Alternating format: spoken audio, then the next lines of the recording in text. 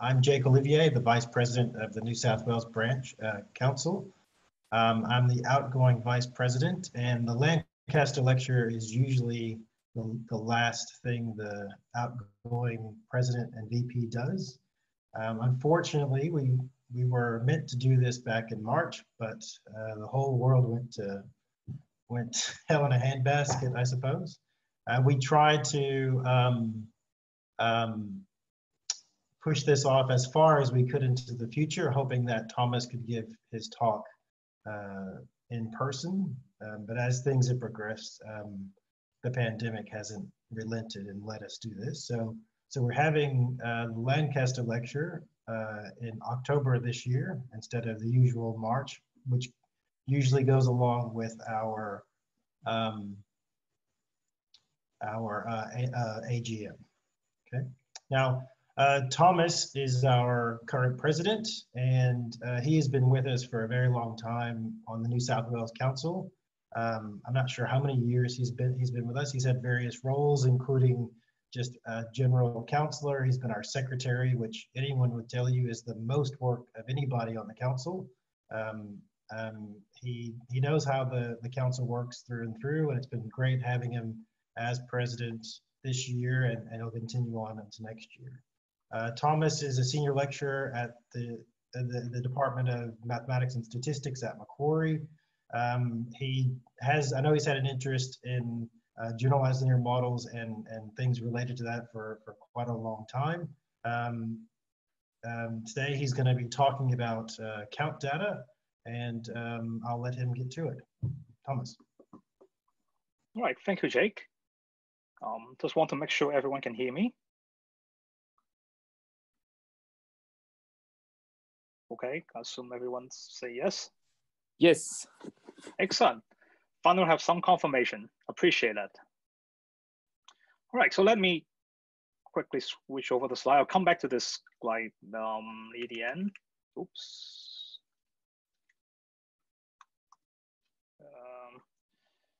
The technical difficulties here.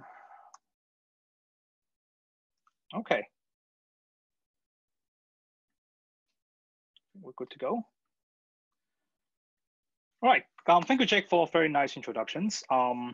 It is absolutely such an honor to present this year's Lancaster Lectures.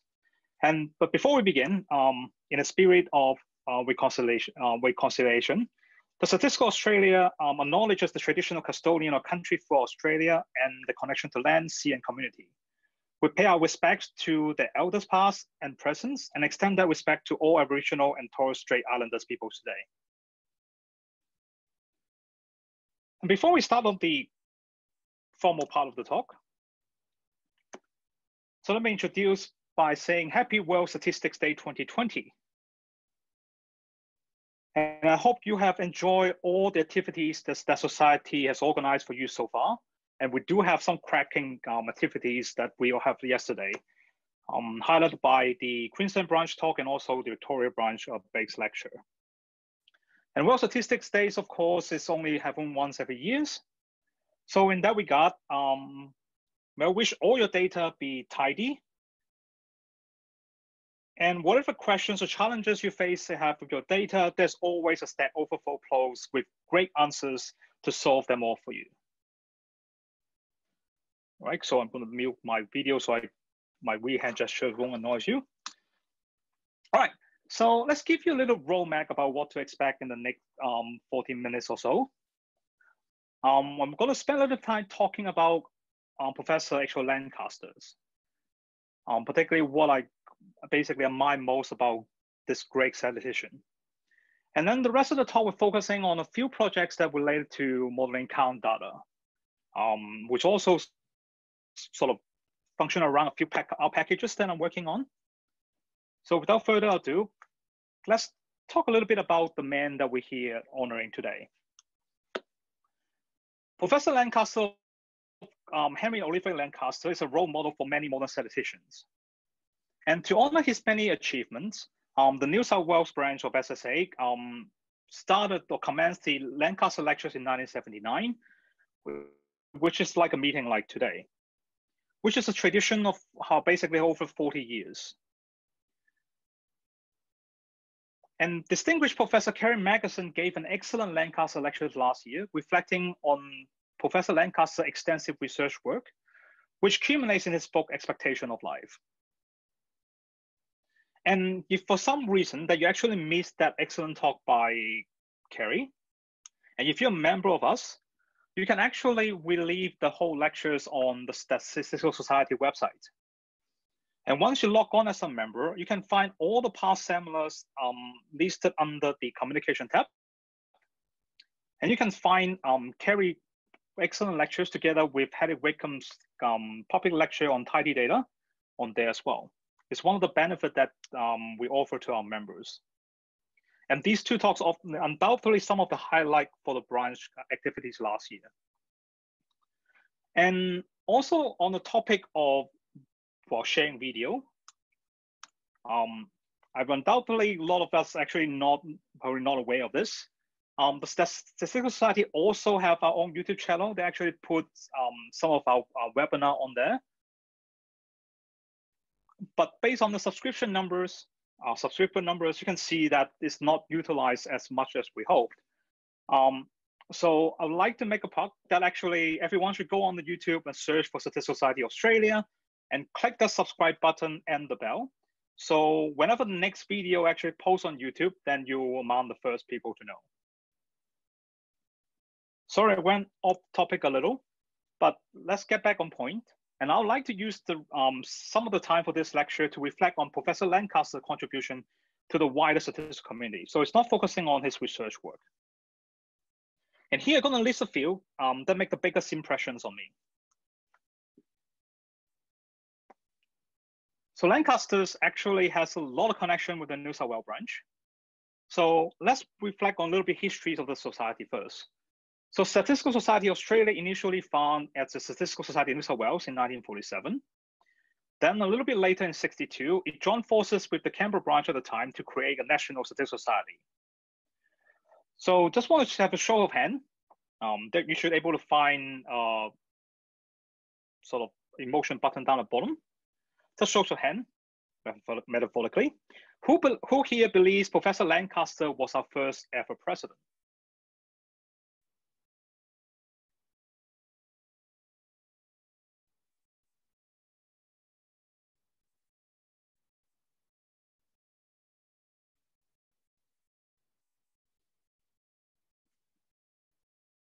Okay, there are some chats here.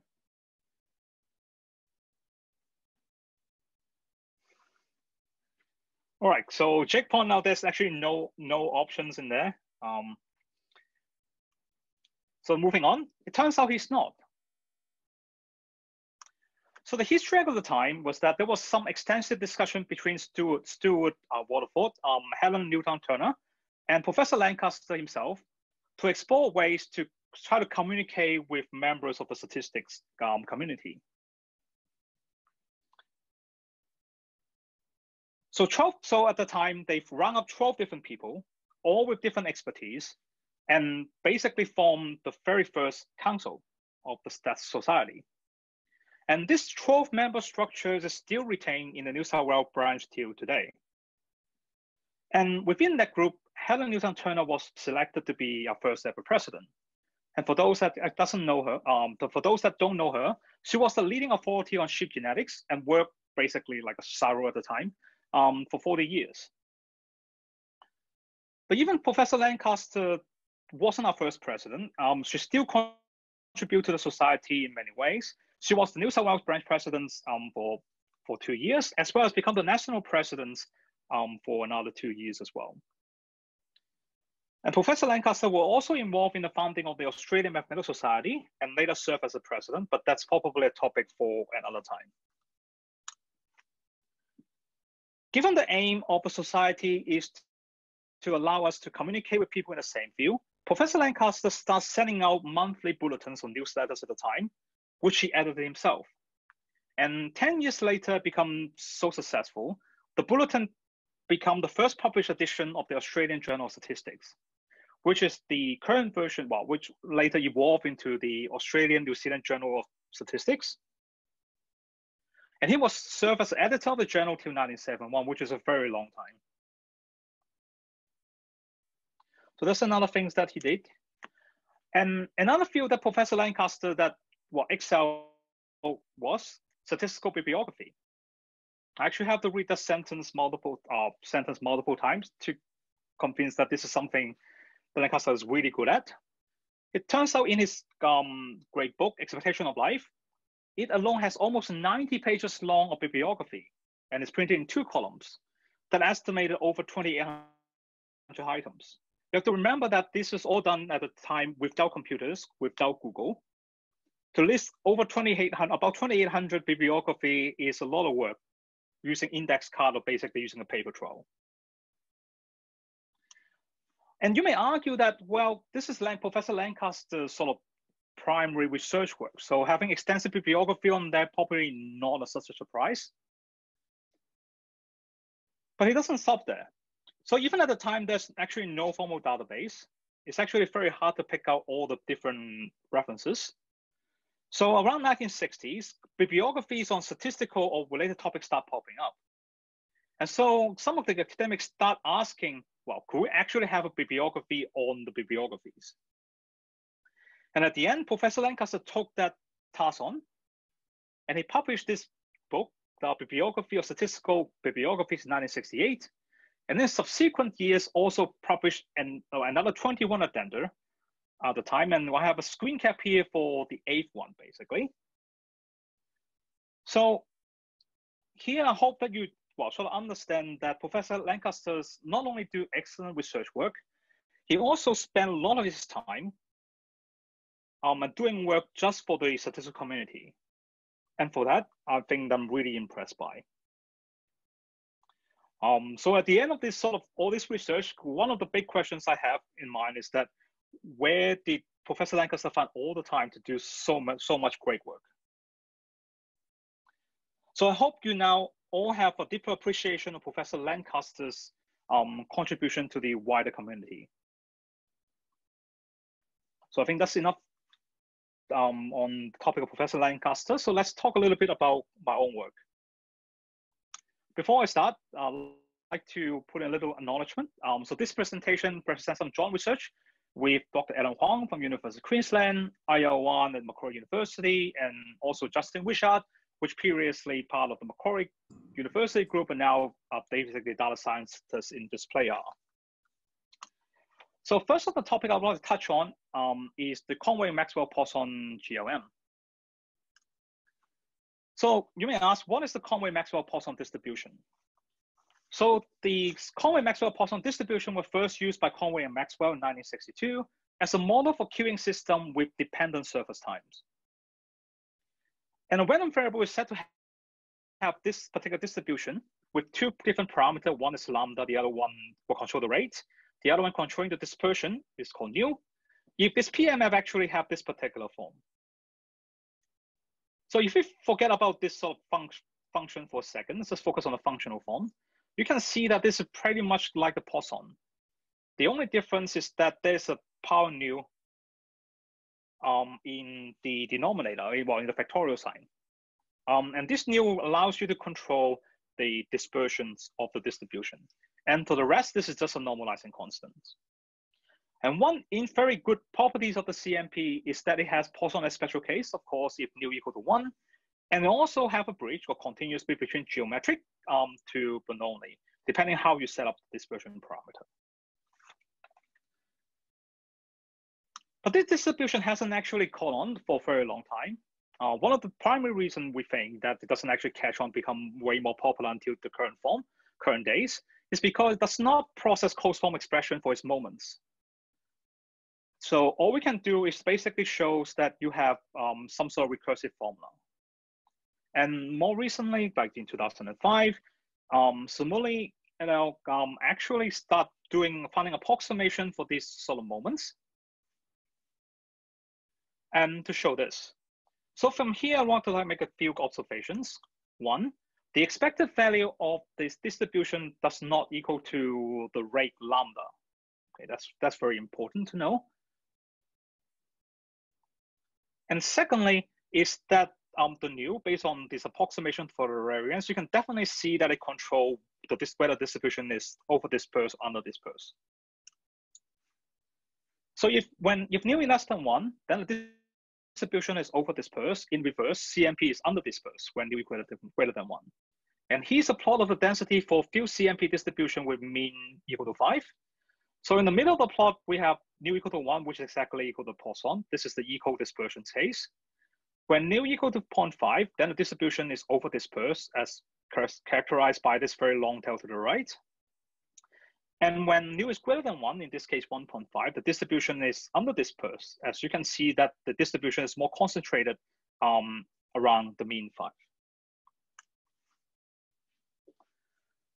So given that the distribution is one of the few options available that can handle both under and over dispersion, so the aim, or there's been some work to extend the GLM formulation to the CMP case, so that one can model the relationship between Y and some predictors. So Kimberly Sellers and Samuli in 2010, and I must say, Kimberly is definitely the leading expert in this area, proposed a GLM for current response, Y that can be specified by this. So in other words, basically try to link the rate parameter with some of the covariates. And these structures form the basis on, well, basically 2 R packages. One, of course, produced by Kimberly Sellers and her group. And then there's also Pollard provided another package. This model, however, does not provide a close-form relationship between the mean of the distribution and the linear predictor, making it incompatible with other commonly used log linear model like the Poisson and the negative binomial, which we've been using extensively and basically fall in love with. And this is definitely more convenient to interpret and interpretable to model the mean of the distribution directly. So Alan proposed to prioritize the distribution using its mean. And how we're going to link the mean and the rate parameter together? We're going to basically solve the mean constraints all the time. And we'll use this notation CMP with subscript mu just to distinguish it from the original or the standard one. If we actually use this CMP mu distribution to set up the GLM, like so, then there's actually a lot of advantages over the original versions. So here, at least a few of them. The GLM that actually based on this CMP mu distribution is a general GLM. So all the familiar key features of GLM are retained. It also makes it comparable and compatible with other commonly used log linear regression model for counts, such as the negative binomial distribution and also the Poisson. Another advantage of between the mu and the dispersion parameters are that they are orthogonal, making it similar in structures to the familiar negative binomial regression for over-dispersed count. In contrast to the standard CMP, the rate lambda and dispersion nu in the standard CMP, they are not orthogonal. So what it means is that if you change one, it will greatly affect the other. And because we're setting up using the mean as the main parameter, it's very easy to incorporate offsets into the model. So work has been progressed to the point that it can be extended to allowing the dispersion parameter linked to some other covariates as well, but we're not going to spend much time on this particular extension. So we're going to stick with standard GLM for now. So when I start on to pick on this particular topic, it seems like rather niche. But in the current day, it turns out we have a lot of competitions. So here I'm going to list a few more. So we call that the mean of the distribution can be approximated using this particular formula. So Rubinho and a group in Brazil actually proposed a slightly different parameterization, which arguably is slightly simpler because it doesn't actually you need to solve the mean constraints all the time. We're basically just trying to put the psi on the other, well, basically solve this equation for lambda and use it as a first order approximation. And we'll denote this as the CMP approximate mean distribution. Okay, and these structures form their own R package, which is CMP rec. But the problem with this parameterization is that when the estimated mean is so small, like this term, it really restricted how small nu can be, so that lambda actually remain positive, which is a key requirement here. There's also another package. This this time, this is a group in Spain. Really a problem pronouncing what this acronym is supposed to be. So it stands for Double Generalized Linear Models Extending Poisson. So it's packaged by Cesc Costello, Conway-Sanchez, and also Martinez. So they uses basically the nonlinear op-R package of Yamaha 2007, which is the R interface to nonlinear op library to feed the mean parameterized model that Alan proposed. So in terms of theory, this package is basically the same theoretical background as our own. So let's introduce our own, basically a fighter to the ring. So we basically write our own little package called MPCMP, which stands for mean parameterized CMP regression. You can actually use this to fit standard log linear regression. There's also a bunch of other subsidiary function allows you to test data dispersion and also doing standard model diagnostics. I'm just going a little hand waving here. So the optimization is basically done a very simple Fisher scoring update. In terms of theory, that's really straightforward. Just to take advantage of the fact that the distribution belongs to the exponential family. But all the key sort of important advance in this piece of work is that this is actually a constraint optimization because we have to solve the mean constraints every time we do an update. So it takes a sort of computational work to actually make it run efficiently. So the implementation in terms of the code actually be more challenging than some other one that actually just use Optim. So let's tell you little examples or motivating examples or tell you what our package can do. So here we refer to the constant overdispersion example, which we call attendance. And this is a data set examines the relationship between the number of days absent from school and the gender, math score, and also which academic programs that these students enrolled in from two urban high schools. So here I have a little bar chart with the data set. So let's focus on the bottom row. This is the data that actually have all the things in it. So you can see that this data has a very long tail to the right, definitely indicator that the data is over-dispersed. And if you actually go into different subgroups of the data, and you can see that based on which program they enroll in, they definitely have slightly different pattern. For instance, that if you enroll in the general program, all the data basically shifts slightly to the right, indicating that students generally skip more classes or miss more classes if they enroll in the general program. So it's definitely something there that we should be explore using a generalized linear model. And that's basically what we do. So we're gonna feed three different models here for comparison. One is the standard CMP model. The other one is our proposed CMP mean parameterized model using our package. I'm also going to throw in the standard negative binomial model there just for reference.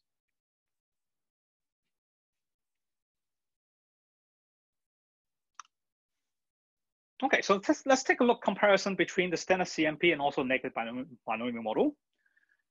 As I say from the beginning, the standard CMP does not actually behave like a standard log linear model. So you can see the estimates actually comes out vastly different to the negative binomial, which we basically get used to. On the other hand, because we set up the CMP to behave more like a negative binomial, so the number we produce by the package will be more consistent with the log linear model that we all use regularly. So this basically shows that the MPCMP is directly comparable with other commonly used models. So this also means that interpreting parameters is relatively straightforward. So our model estimates that if students enroll in the general program, which is the reference level, then they're expected to miss basically 3.5 times more days of school compared to students in the vocational program. And such interpretation is actually a lot more complicated for the standard CMP because it doesn't actually relate to the mean of this distribution directly. So all you can say is that if students enroll in the general program, they will actually miss some, basically more days of school. But you actually can't really quantify it with the mean.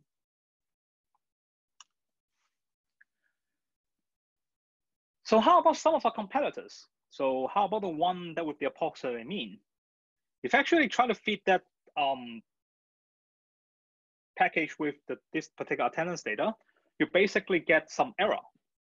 So basically that doesn't quite work. One of the reasons we suspect that it's actually the case is because the dispersion in this case end up quite small.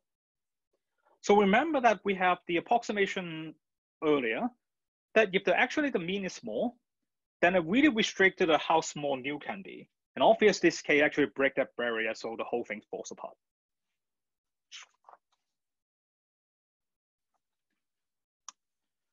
So how about our competitors from Spain? Because we put in so much work in, we're actually doing, so basically what I did here, what we presented here is basically doing a little micro benchmark. I run a competitor from Spain package and also our own package according to the different data sets. One is from the attendance data set that we just mentioned previously. And then I'm also going to talk, and then there's another one which is underdispersed that I'm going to mention briefly later.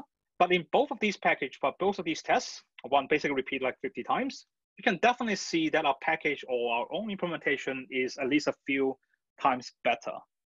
And for those actually reading this graph correctly, basically the more to the left, the performance is better because basically take up less time to compute the estimation. So basically, in terms of the sort of mean implementation of the distribution, I think we have the best package. So let's tell you a little bit more about the package. We actually set it up in a way that no matter the syntax, the algorithm, and also all the functions that support it, actually make it almost like a standard GLM. So the main function from the package is called glm.cmp. So the formula, everything else, it pretty much mimic the GLM, the negative binomial code. And even the output is, you can see that it's very similar.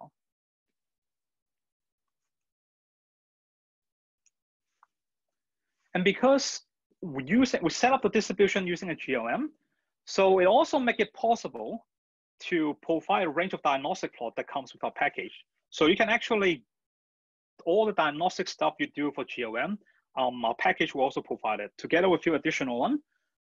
Particularly, we are very fond of using the PIT, which stands for probability integral transform. Essentially, this goes back to second year probability that if you plug a random variable into its own CDF, it basically transforms to the uniform distribution. Obviously, there's a little bit more tricks because the distribution is discrete, but there are some tricks in the literature that help us actually bridge that gap. Of course, one of them is what we call the randomized PITs, which I think Dave Wharton do a lot of work on. But here I present the one that is non-randomized, but the randomized one is also in the package as well. And then there's also the sort of standard things like residue versus speed the plots, and also the co-distance and leverage, they're all in there. Although it seems like what you expect from a GLM package, but I have to state very clearly that most of the competitor doesn't even do diagnostic plot. And the more recent release on Crank, the package also supports Broom tidier methods now. So this means the package can take advantage of any enhancements that use Broom, such as the model summary package. So it's a very neat way to present all the data for your report. And the main reason why I want to print this out is that, well, marginally, the CMP distribution actually is the best fitting model out of the three when compared with Poisson and negative binomial. All right, I'm skipping the slides on different methods. I'll put the slides on the GitHub page later. So if you want the more details about the work we do, you can always go on there and look. And I want to spend a little time talking about underdispersion. And because this is one of the things that not many packages or not many distribution can do. And credit is due. I got an excellent question from Han Lin. I think he's in the audience today, asking about where's the underdispersion come from? So obviously underdispersion is a lot rarer than overdispersed because overdispersion can actually generate it from the Poisson distribution using some sort of mixture. And a common theory so far is that underdispersion usually can occur when you have some underlying factor that you're not accounted for that actually make the response negatively correlated. So therefore, it's actually contract the variance between them. Another possible way to get underdispersion is do a little subsampling, or what we basically call p-thinning. But if the p-thinning or the subsampling process is depending on the rate of the Poisson, then you can also get underdispersion. But let's get back to the examples at hand. So this is an example to talk a little bit about the number of bits, -1, so let's start from 0, that received by 126 US firms that was a successful target of tender offer during the period 1978 to 85. And the data set come with a set of exploratory variables such as what sort of defensive action they did, some firm-specific characteristics such as the size and size square, and whether federal regulators actually step in and stop it. So if we actually feed this data set with our package, it estimated mu is 1.75. So that's definitely indicated of underdispersion. And if we actually fit it into one of the functions, you can also test it whether there's a chance that this has happened. Well, this number 1.75 is occurred by chance. If you run it through using a likelihood ratio test, it actually shows you that that's very unlikely that, so very unlikely this occurred by chance, therefore indicating there may be strong indications of underdispersion.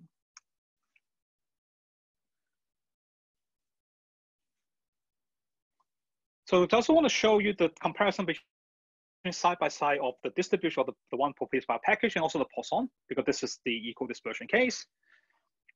The ideas of using the correct distribution is that in the underdispersion case, your standard deviation estimate here actually generally is a little bit smaller. And that usually has an impact, or basically having a correct standard error estimate generally has the impact of basically do a correct inference. And for instance, in this particular one, like the size, actually flip the, sort of change from having a smaller basically a p-value drop below 5% against that when your Poisson is actually over. So we also definitely have an impact on what the confidence interval can look like, and they may actually impact your decision. And of course, that using the CMP definitely make it fit better as well.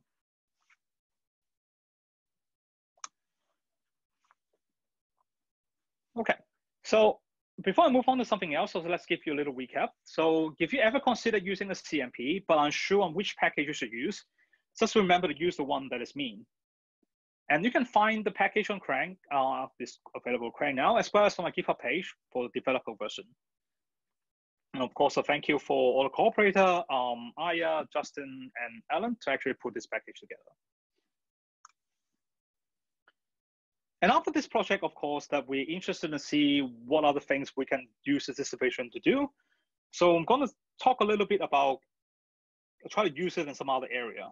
In here, we're trying to use this as basically like a kernel smoother. This represents some joint work with Alan again, and his students in University of Queensland.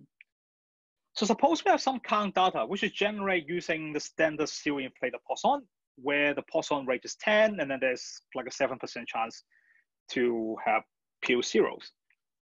And then after generate the data and plot histogram, this is what we got. Obviously, that using this histogram is definitely one of the estimator we can do to estimate the correct underlying PMF. But there are some undesirable properties if we just do that. For instance, that's usually, whenever the sample size is not large enough, generally there's going to be some gap in the bar chart histogram here. And also because if you're using empirical distribution, then you can never actually estimate the tail when it's beyond the observed range.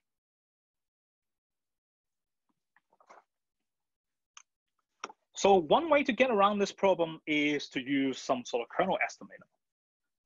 Now, obviously, in the literature, continuous distribution such as the normal has been used extensively as a smoother, but discrete distribution, on the other hand, has not been explored as much. So in this little project, we use the distribution to create consistent second-order discrete associated kernel.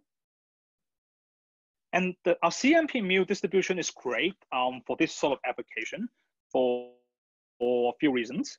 One is that the distribution can be arbitrary underdispersed, essentially make it very condensed or compact, which is the key to containing consistency as the sample size increases.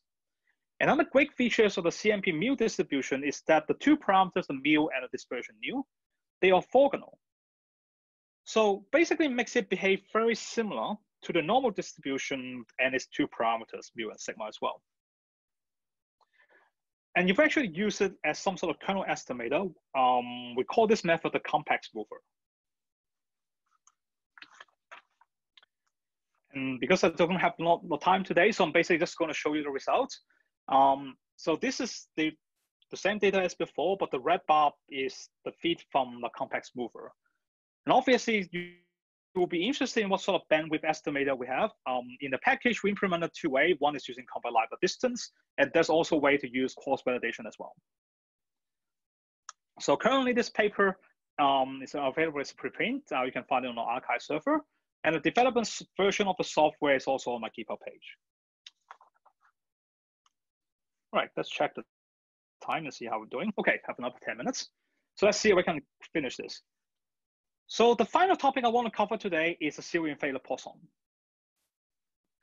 So in many count data processes, serial observations occur more frequently than expected from a normal distribution. And obviously the original serial-inflated Poisson-Lambert is widely used to model this.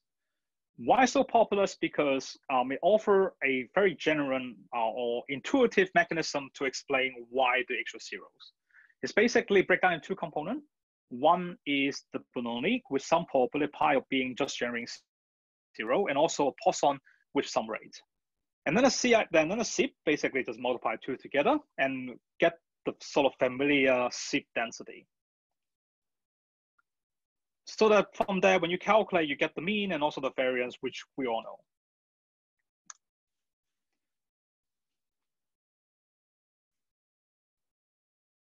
So I'll talk about why the SIP is so advantage, but it also have sort of some a little bit undesirable properties as well.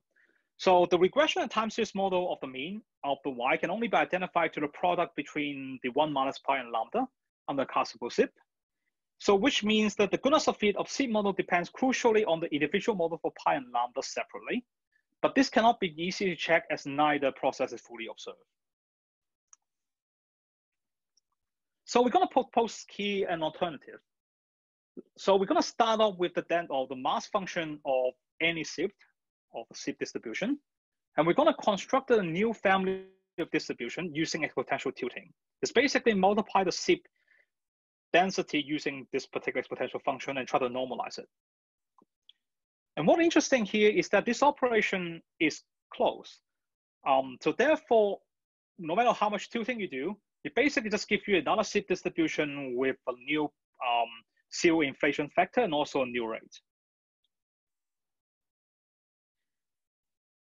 But this also, because this is closed, in other words, it doesn't matter what lambda to be. So therefore, we can always set up to 1, and then we can simply interpret pi as a baseline zero inflation rate relative to the standard Poisson 1 distribution. And for mathematical conveniences, and also because of suggestion of a referee, we are going to use the baseline odds instead of the baseline proportion. And similar to the CMP that we proposed earlier, we always prefer to parameterize the distribution with the mean. So we're going to set mu to replace this sort of combination of parameters. And then we're going to denote this distribution as the CMP with subscript nu and also parameter mu. Because we're doing parameterize so many different ways, so there's a bit of math involved. I'm just showing you this. But basically, after sort of this calculation, then we can do the reparameterization. And we're going to show you a little bit about the PMF of the SIP. So from the top row, this is what happened when nu equal to 0. So these are all the standard Poisson with mean 2, 4, and 6. And then as you go down on different rows, the zero inflation factor increases. So starting from the left-hand side of your screen, it starts from mu equal to 2. And you can see that as nu increases, the zero inflation factor increases. But you can also see that when mu increases, the zero inflation factor is not as prominent. Okay, one of the reasons for that is because this nu is reference to when mu equal to 1. So in other words, as mu increases, the zero inflation factor will basically like a dampen thing. But you can always ramp up to a higher number if you want a bigger zero inflation factor in the end distribution. And of course, why we're doing all this is because we really like GLM. So the end game here is to use that as a GLM. And this should be considered as a zero inflated analog to the log linear negative binomial and also CMP models for dispersed count. So what we really want to do is to let the mu parameter be linked to some sort of parameters. So let's show you an example on what we're doing here. So this data set is sort of the classic. So this is the biochemist. Sorry, I think I missed an S here. This is a biochemist data set. So the data set contains a number of articles produced by 915 graduate students in biochemistry during the last 3 years of the PhD. And the data set, along with some information on the graduates, such as gender, marital status, the number of kids under 5, how prestigious the department is, and what is the mental publication record. And it turns out that for now, how prestigious the department is is not important whatsoever. So it has been removed from all of the calculation after. And we're going to feed the classical SIP using the zero inflation function in a PSCL package, as well as the one provided by our own algorithm. So this is the output of our result. So from the standard SIP, of course, we have two different components. One is Poisson, one is controlling the zero inflation. And on the other hand, our own proposal only have one set of equations. So in here, we want to do a little model selections. It depends on what your view is. So the one that we highlighted at the moment, these are the one that if you actually do a formal model selection, you retain all these coefficients. But you can also, we think we can also make the case that because, they're actually important in the Poisson, you may want to keep it in both components as well. So actually presented the selection result on both sides. So the black one means that keep everything in there, and the highlighted one is what happens if you only keep the one that's highlighted. You can see that if you actually do the proper model selection, the SIP model turns out to be a little bit better than our own proposals, but that's not a surprise because our model is actually a little bit more restricted. So in this case, the SIP actually fit a little bit better than us. But the main advantage or the main differences between the two models is in its interpretation. So let's focus on one of the covariates. Say, in this case, is the one to tell you how many kids they have under the age of 5. So for the classical zero inflated Poisson model interpretation requires 2 different steps. So we usually start with the Bernoulli component. So for each additional kid under 5 years old, is associated with an increase in the log odds that in being in a population that did not have the opportunity to produce a paper by increasing of 24% in odds. And then secondly, given a graduate is in the other subpopulation that do have the opportunity to produce paper, then each additional case under 5 years old is associated with a decrease in the expected number of paper by a factor of 0.87, therefore 13% increase.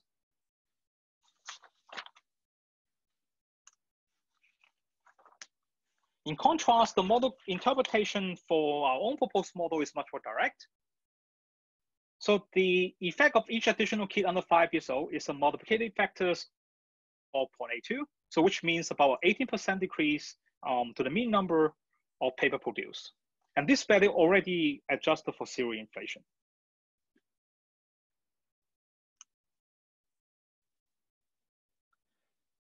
So one of the reasons why the SIP is so popular, as mentioned before, is because it can produce explicit prediction for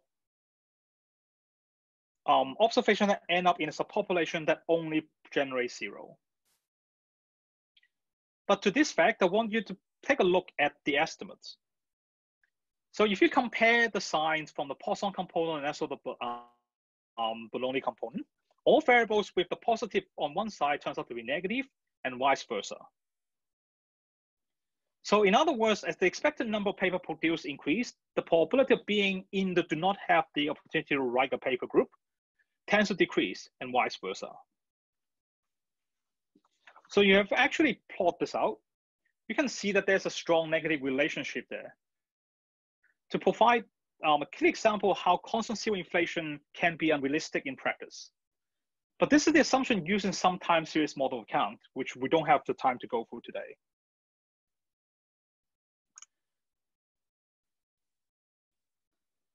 So, but if we actually want to do but our package or the algorithm can also produce these feeds. So on the left-hand side, we have the estimated log odd for our package and also the estimate from the existing SIP algorithm. They're generally some sort of positive or general alignment between the two estimates. If you want to do the marginal mean between the two methods, you can also see there's some positivity or linear relationship between them. Although that, of course, it tells off a little bit. But because we set up our distribution as a GLM, you can actually do all sort of things that you expect from a GLM as well, such as the P that we have earlier. You can also do randomized quantile residue, just like any other GAM as well. So this is the advantage of, well, we believe a little advantage to sacrifice a little goodness of it to actually gain those ability. So as a result, we propose a model handle the zero inflation here without the need to specify an explicit model for the zero inflation process. And in exchange for some goodness of it, we gain the interpretability, or basically make it easier, and also carry actual diagnostic tests over the standard SIP model. And I think this is almost at my time. So I would like to use this opportunity, hang on. I'd like to use this opportunity to thank a few people before Jake take over. I'd like to thank my families and friends. And without all of your support, and this academic journey is actually make it almost impossible. And of course, we have wonderful colleagues at Macquarie, that's in the bottom left-hand corner. And also like a few friends, Jahendra, Ellen, Justin's, and multiple Calvins for the companionships, and of course, Ellen and Francis down at the bottom. We also have Sam in the bottom right-hand corner and Garth as well. And thank you for all your advice and companionship over the years. And we'll also like to thank our academic parents with Neville and also Professor Sanetta. Actually provide all the, well, basically teaching me everything I know in statistics and also provide all the mentorship over the years. And finally, I'd also like to thank Jake and Emmy. Basically got me into this role. And of course, Boris as well. Thank you for all the inspiration and leaderships over the years. I hope that the Stat Society is in a good hand while we're moving forward. And finally, this job is almost impossible without a very good team behind me. So I'd like to thank you everyone on the council this year. I'm very sorry that I don't actually have a group photos for all of us because I'm not allowed yet. So I think the first order that, well, from a president point of view, the first order of business when we're actually able to see each other is to do a very, very good photo so we can put it on the website and show you all off. So I think that's all my time. So at the end, this is just a list of references. And I'll promise to put this slides on my GitHub page, and I'm pretty sure that this lecture is also recorded. So if you're members, you can always go on the STEP website to check out all the details.